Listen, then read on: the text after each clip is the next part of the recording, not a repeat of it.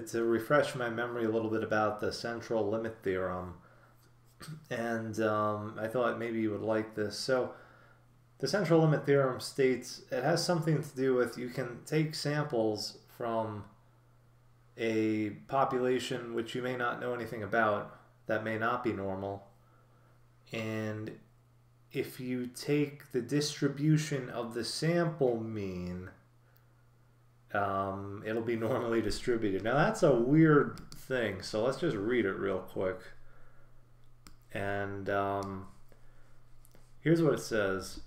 When independent random variables are added, their properly normalized sum tends toward a central distribution, normal distribution. For example, suppose that a sample is obtained containing a large number of observations, each observation being randomly generated in a way, and that the arithmetic average of the observed values is computed. If the procedure is performed many times, the central limit theorem says the computed values of the average will be distributed according to a normal distribution. The computed values of the average. And that's the key thing. So the real thing we need to do here is say, I've created a population distribution.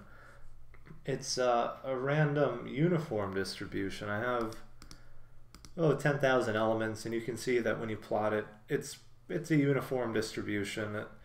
It goes from -20 to 20, and you know, it's pretty evenly distributed, uniformly distributed. So really, the stupid thing to do would be to take just random samples from S, and S has a shape. It should just be, you know, 10,000 by nothing, right? So, and you can see, you know, if you want to look at some elements, right, you can, they're just, you know, uniformly distributed numbers. So if you wanted to take random choices from S, and you wanted to say you want 100 of them, now if you plot that,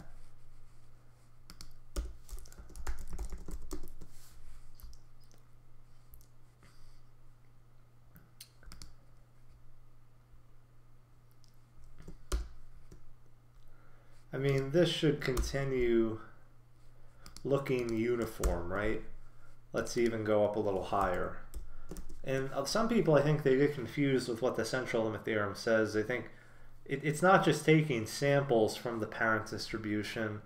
Chances are, well, you're statistically guaranteed that if you do that, then it'll just resemble the parent distribution. So that's kind of dumb. What you need to do is, for a range of values, you want to take a sample. So let's take a sample of 20 each time. So I'm going to say samples. I'm going to use a list comprehension here. Random choice is sk equals 20 for nothing in range, you know, let's take 100. And what we want to do here is, this is going to be a sample of 20 from the population distribution. We really want the mean if we're going by the Wikipedia definition, which says the computed values of the average will be distributed according to a normal distribution.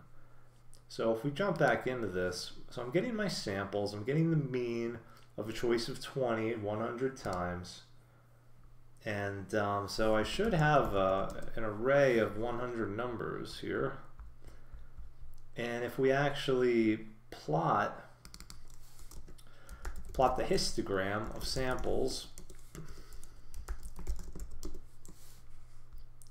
that's actually starting to sort of look like a normal distribution. So what if we stick with 100, but we increase the amount that we're sampling? Let's have a 50% increase there. That looks normally distributed to me. Let's go up to 50, and we'll still just do it 100 times. All right, let's do 100 each sample, do it 100 times.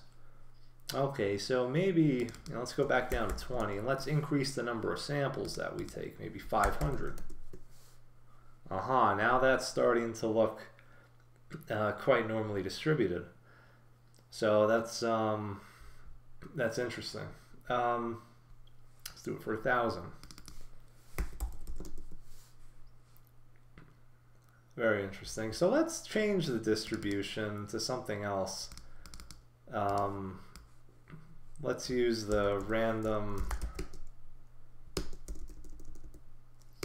There are a lot of different distributions here. Random gamma. Let's figure out how to work with the random gamma real quick.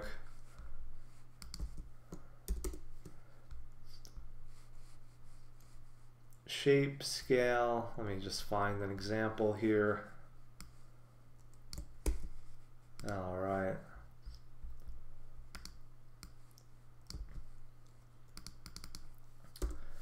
So shape and scale, and I don't really know much about the gamma distribution. We're going to see what it looks like though.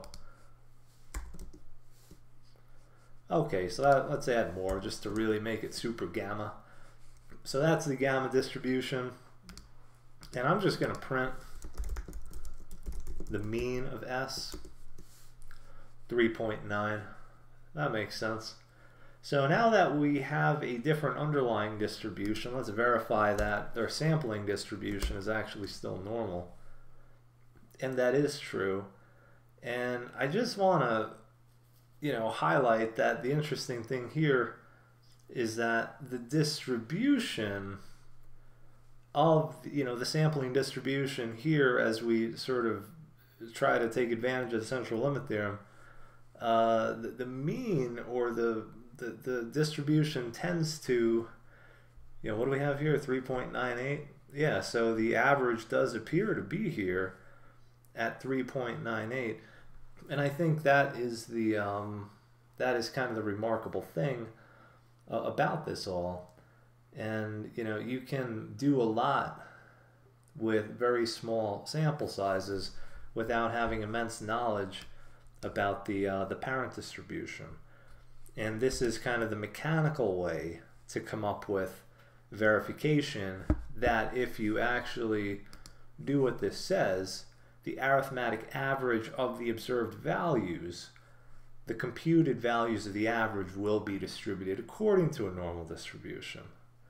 So it's, there are a lot of other things there, but hopefully in case you were trying to get your head around how the hell does this actually work, this was a relatively straightforward way to do it via Python and Numpy. So yeah, hopefully that helps somebody. I thought it was an interesting way to revisit the idea.